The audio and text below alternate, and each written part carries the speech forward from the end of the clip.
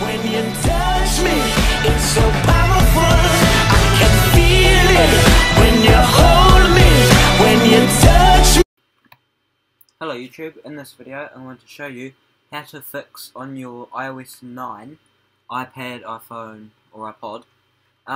If you go into an image on Google Images, it may be in low quality. Anyway, on my devices I've figured that's the case. So in this video I'm going to show you how to get the original clear image. So what you want to do is go to your image that you want, click on it, and then what you want to do is click on these three dots, and then you want to click View Original Image. And then it will load into just a white page, and then it shows the original image in better quality and its original quality. Alright, thanks for watching. Please don't forget to like, comment and subscribe. See you in the next video.